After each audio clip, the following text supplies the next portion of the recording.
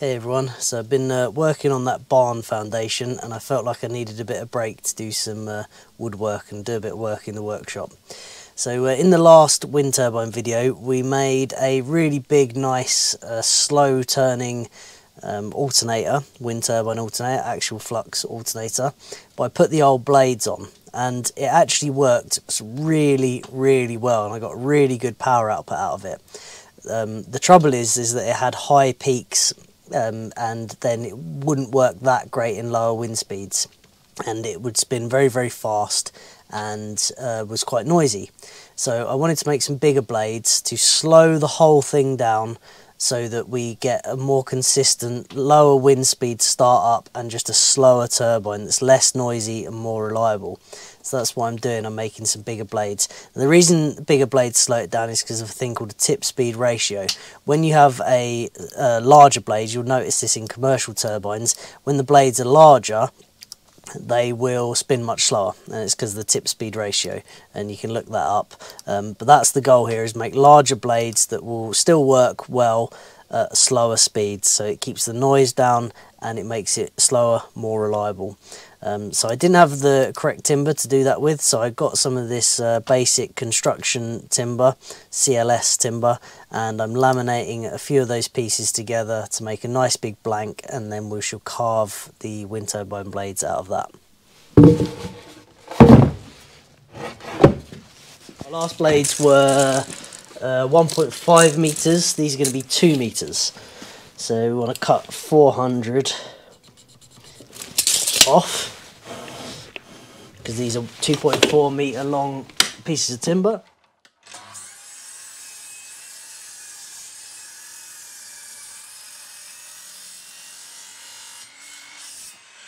Okay, and then that is going to get glued on there, 200 millimeters down from the end. So it's going to get glued on there at that point there.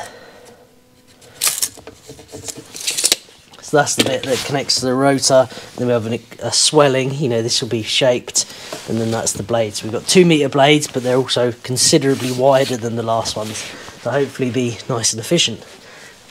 You'll probably notice all the stuff in the background in the workshop. That's why we need a barn. The workshop has become the barn. Just want to make sure that it grabs because it's trying to slide at the minute. It grabs very quick, this glue. Right then, so they're all glued up. I've also started carving the other two. I thought I'd better show you. I've shown how to do this on camera a few times, but these are a little bit different. But the principle's the same. First thing, you've got to mark out stations. Let's run through it. So yeah, first thing you have to do is mark out some stations. So my design, it's my own design because I just made it up basically because they're different size to any other guides you can get on the internet. So I've got, my stations are going 320 to there, and then 400, and then 400 spacing. So we go 4, 8, 12, 16. New tape measure. A bit more spring than I'm used to. So yeah, mark out stations.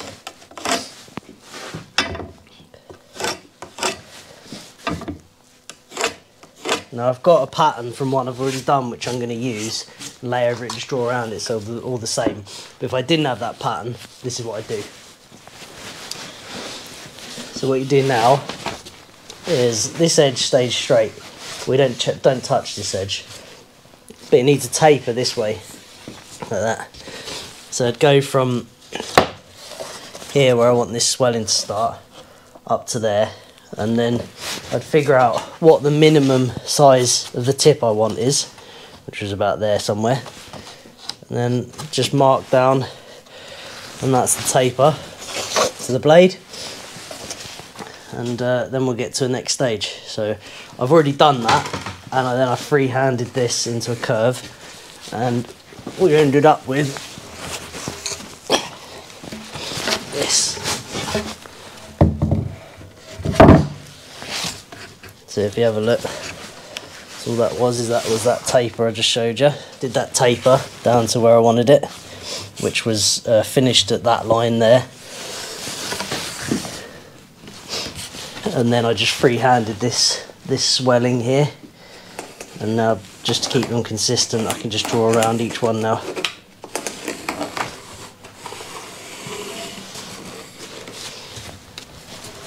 So we just cut that out.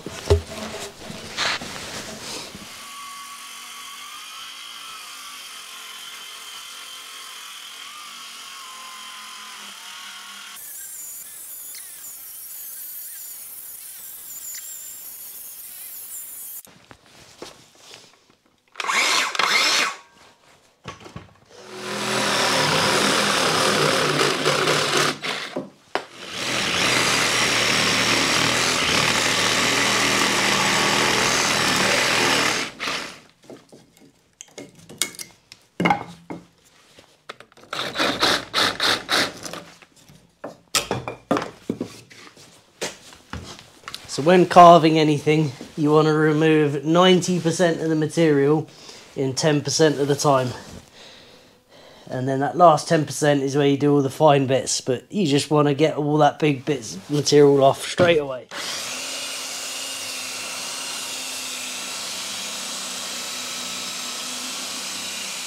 I'm using a sander because of the fact the wood's laminated. It means that the grain direction changes quite a lot, and as a result it's quite hard to carve with hand tools. We're going to do a bit of that, but you have to be quite careful. Yeah. Right, I've taken that jacket off because it was too rustly on camera. Right, so next thing we've got to do is mark out, I'm just going to go a bit late now, got to mark out the twist. So my measurements are 15 here, 15, and then I've gone 20, 20, 25, 25, 33 I've gone here. If you ask me why I've done these, it's because it's just how what looked right to me. And it was 50 then down to there. So now it's just a case of joining them in a way in which they match. I found last time I did have to, you can make it so it's sort of stepped and staggered, but it's obviously easier if it's just a straight line. The one thing I've noticed about when you make these is it really isn't rocket science. They do just tend to work.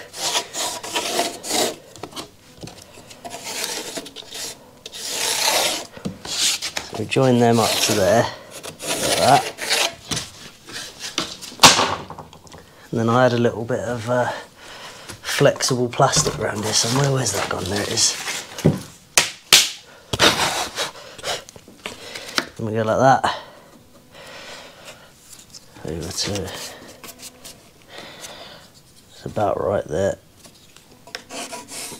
Oops, that was wrong. There we go. So now we want to take off everything from this side of the line over to this edge. So it's you know, we don't take anything off of here and we go down to this line. So I've put in loads of cuts and we'll take that timber out of there.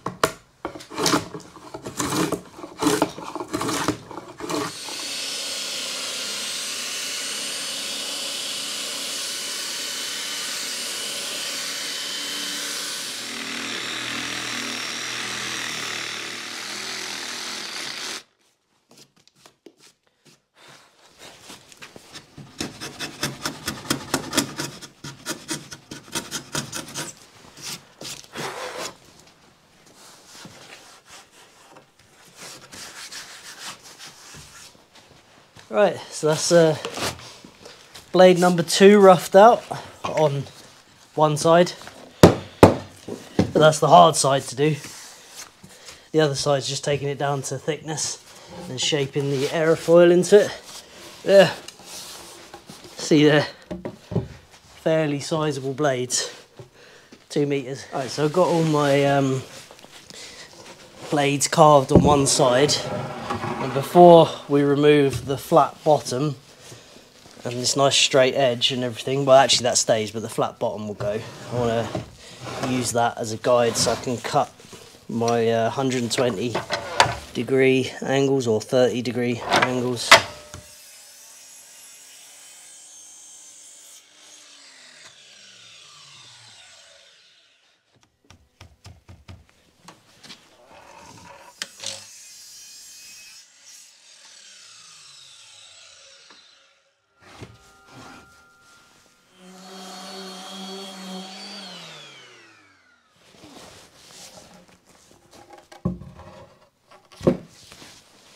Right, we're at the next stage. So this is the leading edge and this is the tip, and I've just selected the thickness I want it to be at the tip, which is that, and then I'm drawing a taper along there that I'm happy with. I'm going a bit thicker than I have done in the past because they're a bit longer and I want them to be a bit stronger. So I've taken that taper. Now I'll measure down from this edge and I'll take notes. So I've got 20, 20, 24, 24, that's about 26, 30, what was that? That was 30, yeah, 30 and 34. So now I can keep them consistent. So mark that on the other side now, and then all of this wood is going away.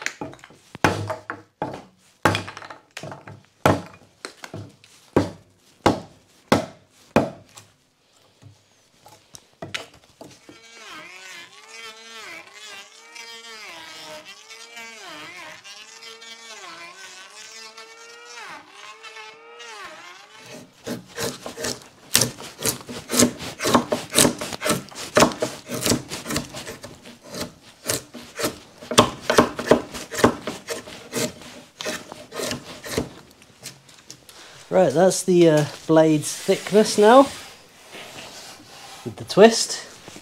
Take it off there and show you. So if you have a look down it, so if I hold this end straight, you can see it's got a clear twist to it.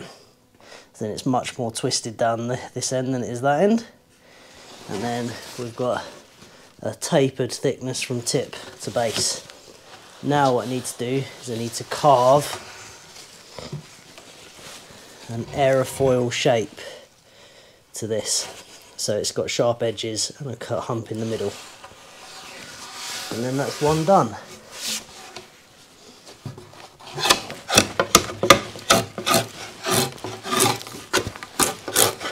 When I've carved these before, I used a single piece of good quality wood. This being laminated means I could be changing grain direction.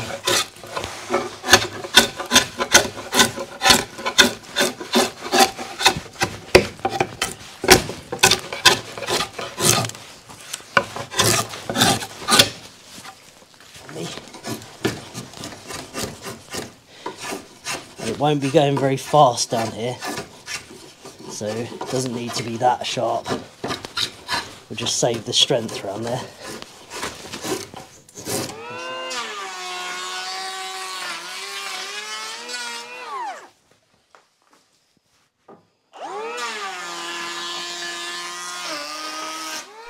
That's the shape currently. See that going down to a sharp edge? I'll just sharpen that now a little bit.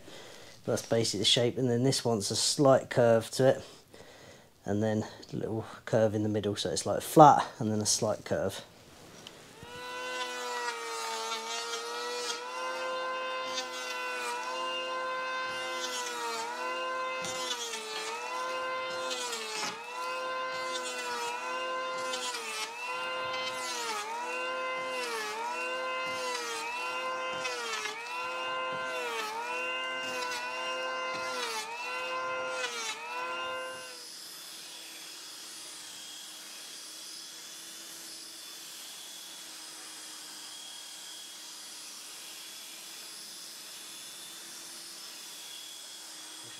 But that one I think is basically done. It just needs final sanding and balancing with the others, but we'll get the others to that stage first.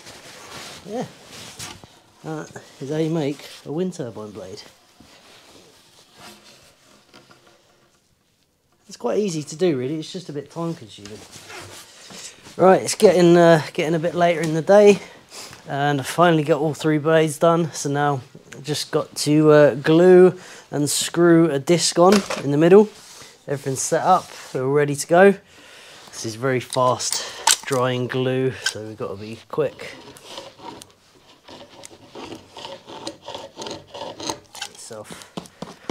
Right, get that on there. Where's my mark? I've measured it so it centres. As long as I've got them all on there in that line.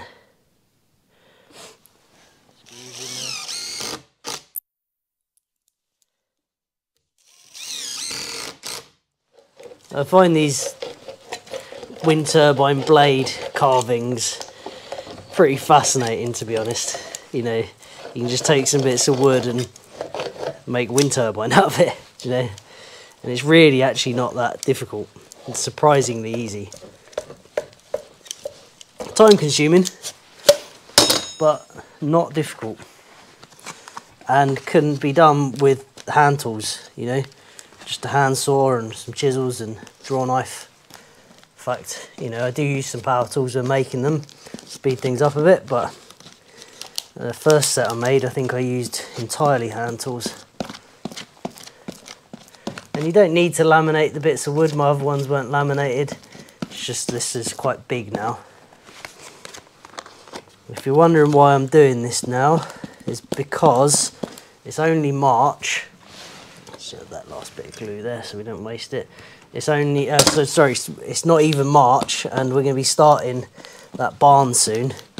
And it's not going to take that long to do that barn, and it's entirely likely that we won't get any decent sunny weather the whole time we're doing it, which would put us in a very low power situation. And that's why I'm trying to get this done now. Just eye that up. Because there's going to be 4 people at least working with power tools, and we're going to need a lot of power. You know, it's going to be four people going, mortises, drills. You know, there's just going to be a lot of power use, and this is going to do the job, pick up the slack if there's no sun. We're low on sun that time of year. Go that way a bit like that. That way a bit like that. Because yeah, this being the size that it is now, it's really just gonna tick along and produce quite a bit of power, even in very low wind speeds. So you know, all my other ones have been really gusty turbines. You know, they do huge amounts of power when there's a big gust. But were never designed for low wind speed. This is just going to tick along, doing 500,000 watts, you know, all the time. And that's going to be very useful when we're doing that barn. Right, so it is the next day, late into the next day. Just been doing some other jobs, and I've put some treatment on. It's not stain on here, it's treatment. If we do actually get lucky enough to have these blades last more than a couple of years, then treatment has stopped this wood from rotting because it's a non-durable wood. But yeah, they don't tend to last that long, these wooden blades. They either, something goes wrong, it spins too fast and they break, or like the old ones there, plan was to keep them, but trouble is the leading edge wears away. As the blades move through the air, and they move quite quickly, you know, 100 mile an hour or so, at least, sometimes even faster than that, depending on the turbine. They can actually hit the speed of sound if the turbine's not made right. As they fly through the air at such speed, they hit into like water droplets, and as they hit into those water droplets, it erodes that edge. So there's lots of things you can do. You know, you can fiberglass them and stuff, but to me that's just like, I don't know, it's just a bit unnecessary. Like if the edge is eroding, that means that the fiberglass is going to erode just slower. It just means it's spraying plastics everywhere. Do you know? So yeah, you just make a new pair every couple of years. That's my logic really. So they don't take that long to make. Not expensive. Just use them till they break, make a new set. So this is all just wood. This linseed oil going on now, and a bit of preservative. There's no plastics spraying everywhere. Just to do enough of that. Some plastic use and materials like that's really unavoidable, but in this case it is actually avoidable, so we won't do it. If that dries in the next couple of hours, I'll mount it this evening, and then, sorry I can't look at the camera, it's too bright. But yeah, if that dries in the next couple of hours, we'll go and mount it, get it up. There's no wind at the moment anyway, so there's not that much point. Just trying to get this on.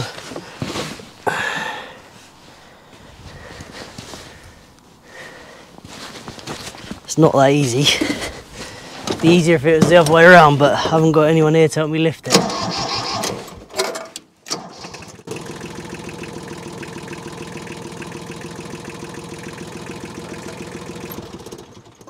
That should help. Should help a little bit. So there's that. Right, let's try and pull that up a bit.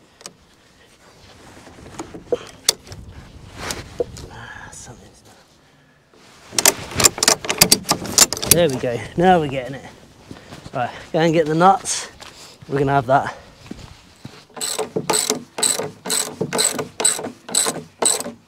Bit of a pain them being that tight, but it's not a bad thing really. There's gonna be so much force on this now. Looking at it now, I've been wondering if I've gone a bit overboard with it. I might have gone a little bit over the top.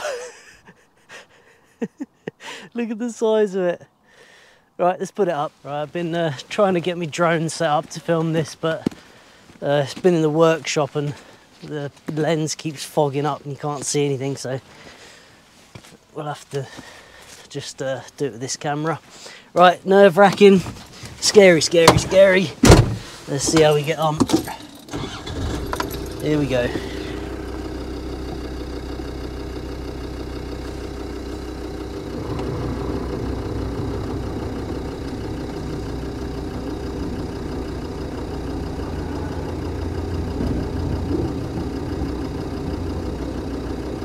She goes.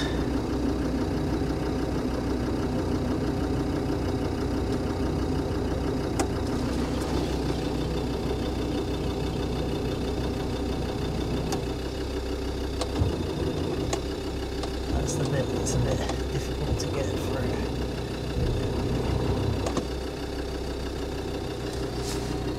I'm calling in. Got the sun in my eyes a bit. Can't really see what I'm doing. I think that's it there.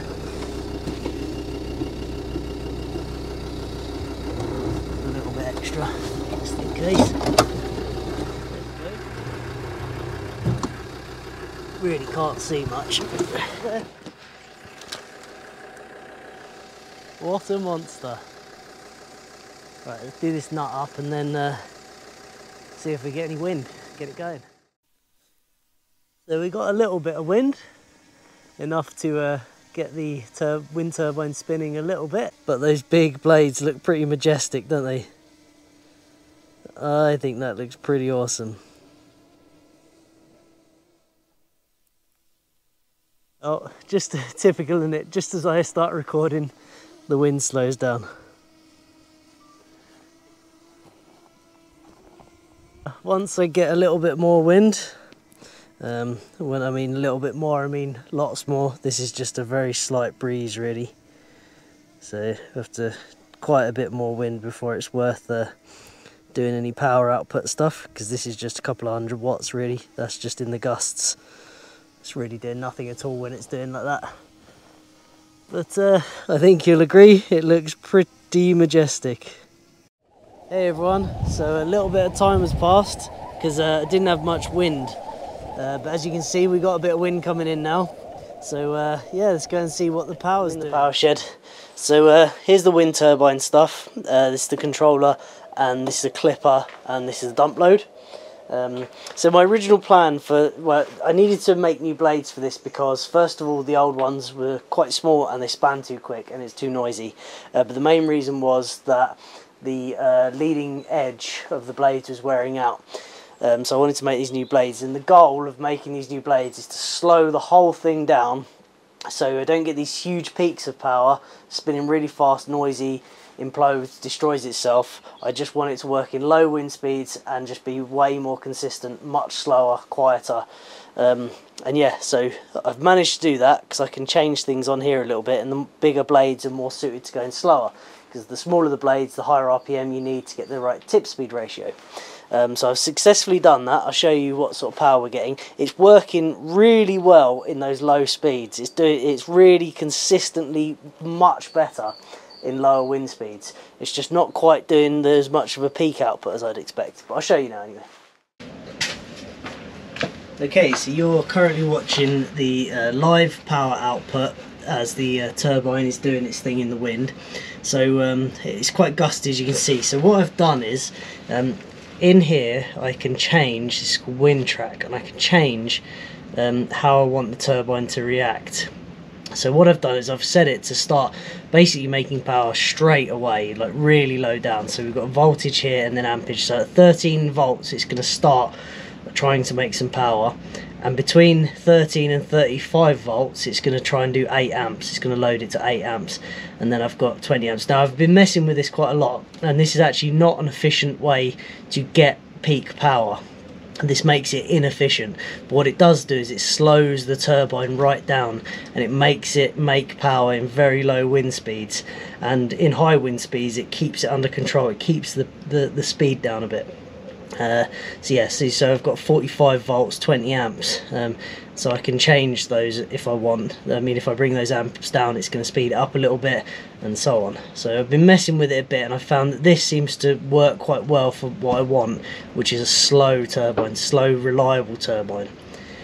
So as you can see now, we're doing, well, what's that, 100, 200, 250 watts at 35 volts, and we're not having, it probably doesn't look quite right on the camera because it distorts the speed, but it's moving quite slow in comparison to how it would be if I turned the voltage up to basically what it would like to be, which is about twice as fast, and it would make more power. So what we're doing is we're running it low and slow. It is, however, running a lot. The output is less than I was expecting, I have to say. It's working really well down in that lower range now. So this area up to like 200 watts is perfect. That's ideal. Like it's not taking much wind at all to get it up to that 200 watts. But then it kind of stalls out a little bit there, and takes a really big gust then to get past it. So I think I need to mess around with the wind track a little bit more. I have seen 1000 watts, but it's very gusty. There's also an issue with the tail. The tail isn't big enough, I don't think. It's constantly turning and moving out of the wind. So I'm going to take the tail down and make it a different shape and slightly bigger, because the bigger blades, it needs a new tail. So at the moment it furls out of the wind. If we get a big gust, you'll see the power shoot up, but at the moment it furls out of the wind at about 800 to 1000 watts on a big peak. But as you can see there, it's slow right down there. There's barely any wind at all, and we're still making a little bit of power. I mean, only a little bit, but it'll build up when we get a little bit more wind. But that's really significant because it will always do that. It will always spin a little bit, and it always put in a little bit of power. However, if you have a turbine, these small turbines, they want to spin really fast to be efficient. But to spin really fast to be efficient, they're really noisy and they break and they wear out and they're just not reliable. So I want a turbine that just trickles in small amounts of power reliably. Having it turned down like this does that.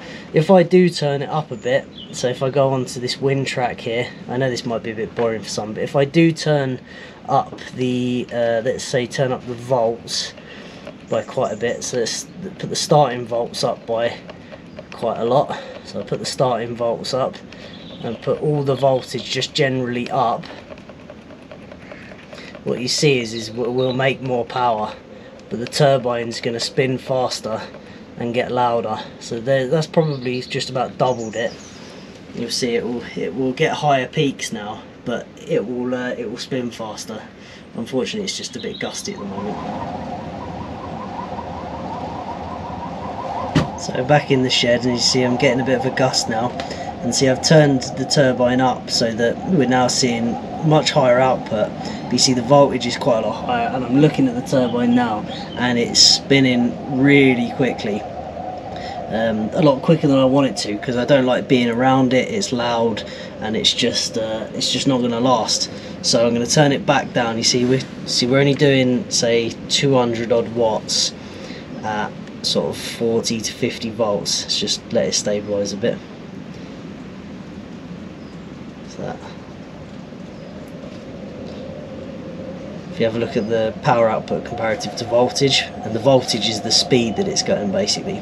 So we're seeing a much higher output, but it's running much faster. So there we go. I've just turned it down again, and now you see we're just about spinning. It's not. We'll wait for a bit of a wind to come. So there you go.